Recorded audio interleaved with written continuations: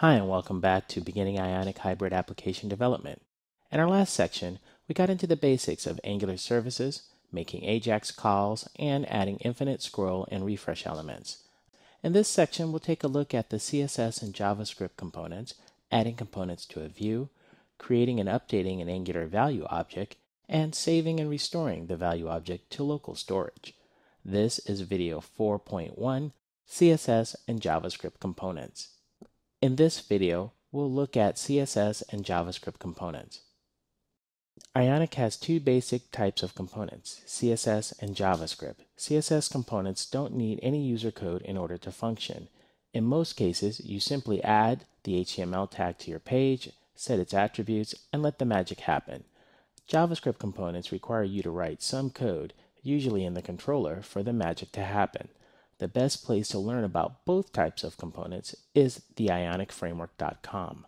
Let's go there and see some components firsthand. From the site's homepage, click Docs in the upper right-hand corner, then click CSS Components near the middle of the page.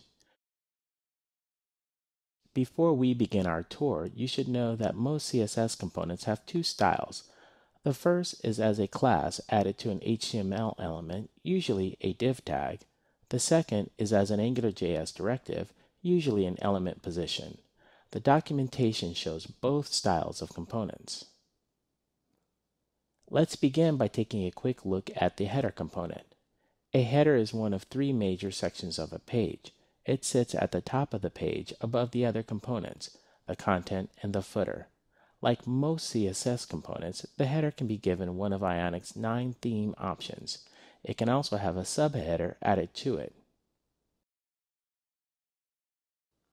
While header and footers are fixed to the top and bottom of the page respectively, the content is in the middle and scrolls vertically to accommodate all of the markup. Ionic supplies a wide variety of buttons. The basic button is just wide enough to wrap its enclosed text. The block button will stretch to fill all of its parent container's width. The full width block button is very similar to the block button, except its width stretches all the way to the edge with no horizontal padding spacing it out.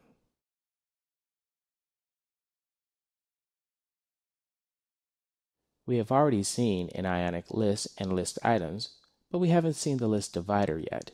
List dividers give a bit of separation between the items in the list.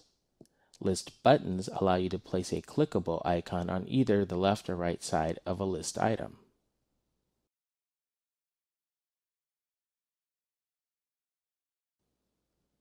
Cards allow you to create a UI similar to that of Google Now. The individual cards can have headers, footers, thumbnails, and lists.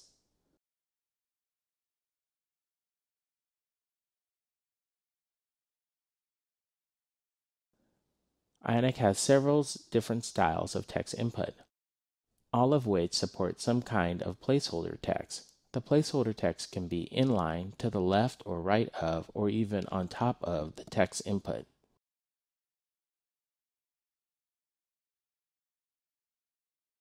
The Ionic toggle is one of a few different ways to wire up a Boolean value.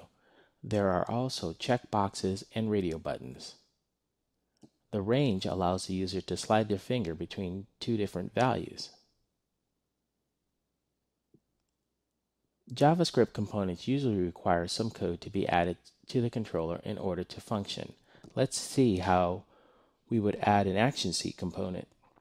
Let's see how we would add the action sheet component to our playlist page. First, we go to the action sheet documentation page. Under the usage section, it shows some sample code. Copy this code and paste it into our playlist control. Then we add the two specified resources, Ionic Action Sheet and Timeout. In the playlist view, we add code to trigger the action sheet.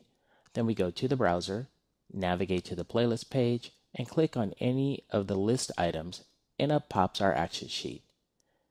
It will look slightly different depending on which device type it is running, Android or iOS. Most of the other JavaScript components are used similarly. Most will have some sample code, which we can use to get our code up and running.